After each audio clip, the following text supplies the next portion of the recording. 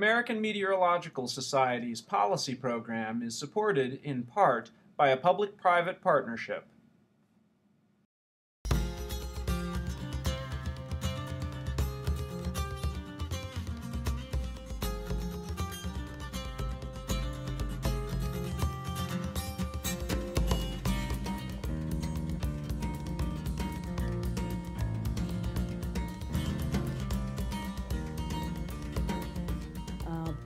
The other thing we've had for many years as a higher standard is Minnesota, we're the land of 10,000 lakes. We've had extra lake standards for many years, since the early 70s.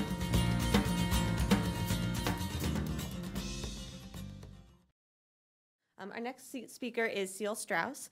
She's the Minnesota State Floodplain Manager. She oversees the administration of the State Floodplain Management Program, promoting and ensuring sound land use development in floodplain areas in order to promote the health and safety of the public, minimize loss of life, and reduce economic losses caused by flood damages.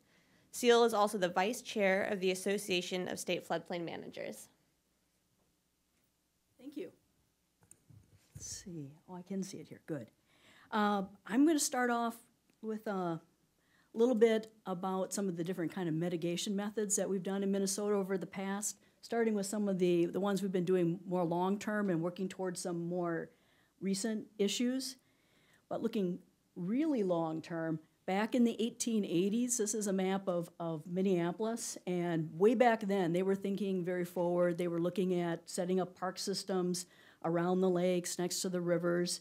Apparently, biking was really big back then, and so they had this nice network started, and we've continued that, and we really do have a lot of nice public space next to the lakes and rivers, and that really helped in terms of mitigation when we had record levels in our chain of lakes here this past summer in June of 2014, and you can see in the photo there a lot of water, but we basically had no structures impacted in most of Minneapolis. Further upstream in some of the suburbs we did, but in Minneapolis it was damage to some of the trails and the golf course, but no structural damage.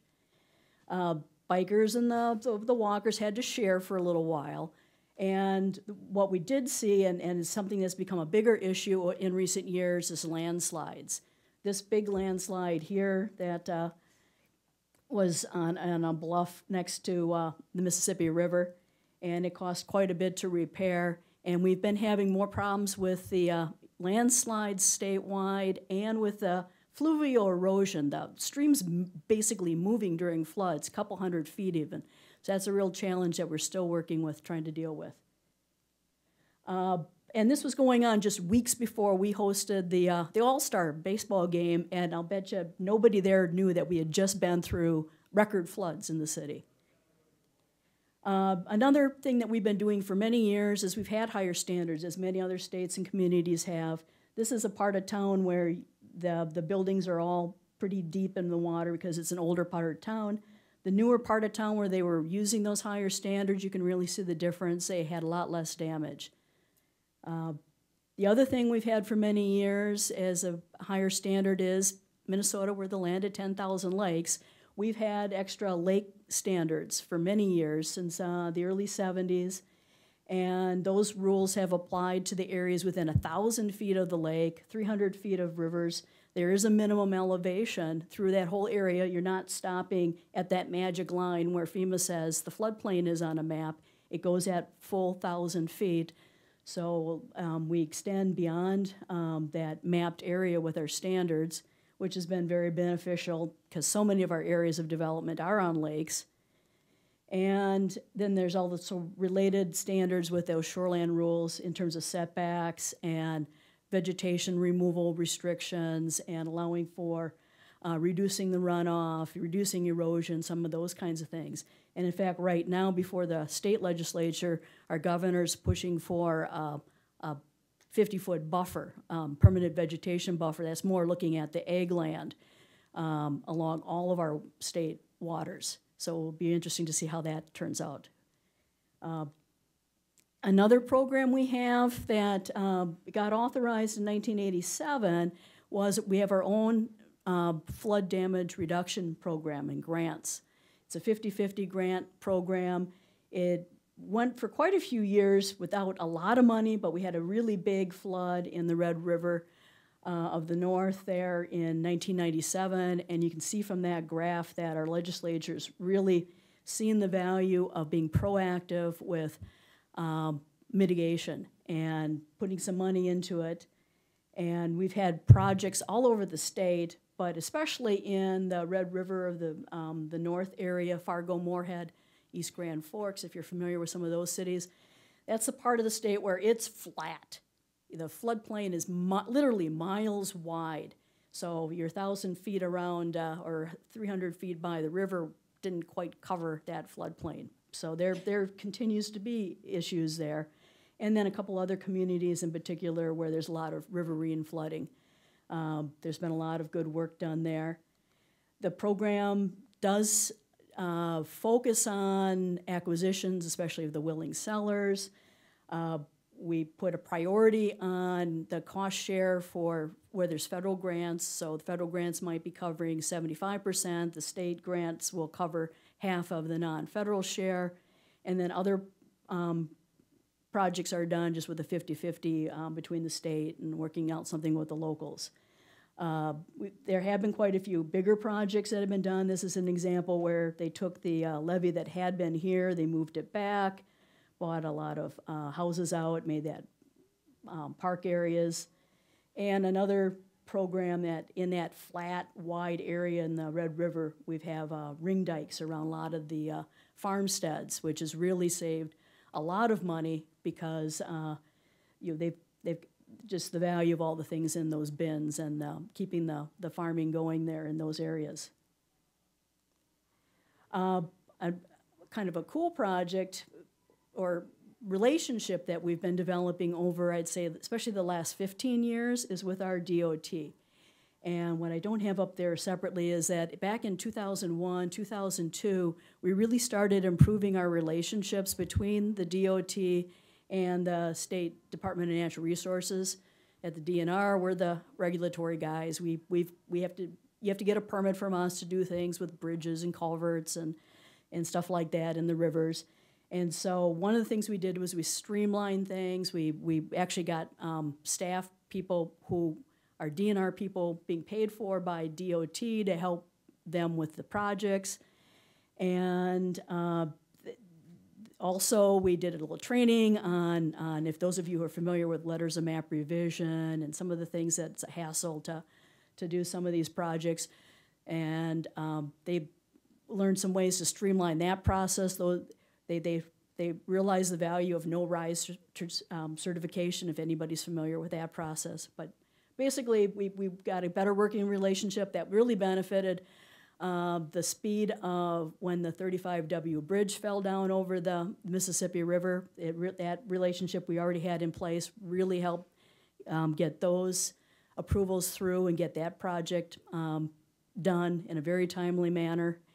And then more recently, the DOT has really been a champion of getting better data, and I'm going to go ahead and show that. The precipitation data, being the Meteorological Society, I'm guessing a lot of you are familiar with some of this, but the precipitation data, the TP40, came out back in 1960, and our DOT helped get the funding to get that updated to the Atlas 14, which came out in 2013, had additional 50 years of data, quite a few more stations. Compare it to the TP40, and there's quite a difference in the state, so DOT is able to use this better, more accurate, updated information in the planning and design of the projects. And it is pretty oops. Oh, my slides kind of got weird. But anyway, it's showing about a 32% increase in the Minneapolis area, a 20% increase in the Fargo-Moorhead area. So it's valuable to have that more up-to-date information, and they worked with us on, and the other, all the federal agencies in getting that information up to date. The other thing they've been doing is working on looking at, let's see, it's Flash Flood Vulnerability and Climate Adaptation Pilot Project. I think the title kind of says it all, what they're trying to do there. And they're focused on the culverts, bridges, roads that are running near floodplains, parallel to the floodplains, trying to look at those most vulnerable areas. The sensitivity aspects gets into how likely they are to be flooded, how deep they'd be, that kind of stuff. And then some of the other criteria they were looking at was, where's the detour if this bridge is out? Or what emergency operations wouldn't be able to occur. You know, some of those kind of safety things that they looked at also. And they put it into tiers and figured out from the most vulnerable to the least vulnerable where the priorities are. And here's an example of one of the maps that they did. They color-coded the vulnerability tiers. This map we actually used when we were doing the FEMA risk map action meetings, for those who are familiar with that mapping process. So this is something that was shared with the locals, the regional planning people, the county people at one of these mapping and looking at what mitigation we should be looking at meetings. Oh, that was just making it a little easier to read. But I got to say that we got to continue worrying about those maps. Boy, you know, North Carolina's got the Cadillac. I think we've got a bicycle. You know, this is showing the red counties are the ones that have the digital flood insurance rate maps.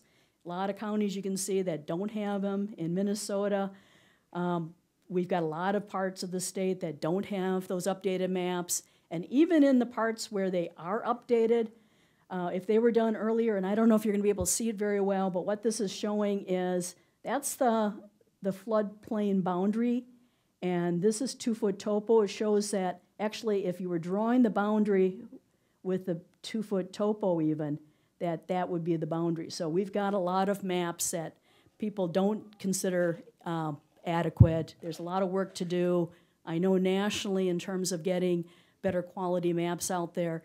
And we were at an open house here recently, and the local reporter, I got to find that quote. The local reporter quoted me, and I don't remember saying it quite this way, but he quoted me saying, Strauss said, people don't have as many complaints when the maps aren't wrong. Yeah, which is true. It's a lot easier to have people have faith in those maps when they make sense. And this is a viewer that's a public viewer, so anybody can go look at it in Minnesota and see their 2-foot contours. We've got statewide LIDAR. And then I just wanted to end here with a little note about one of the Minnesota Silver Jackets projects. We've had several very good projects. This is the St. Paul inundation maps, and pointing out just how cooperative it was. In addition to the USGS, NOAA, Corps folks, you can see that we do know the city of St. Paul was a partner, and DNR was a partner in this project.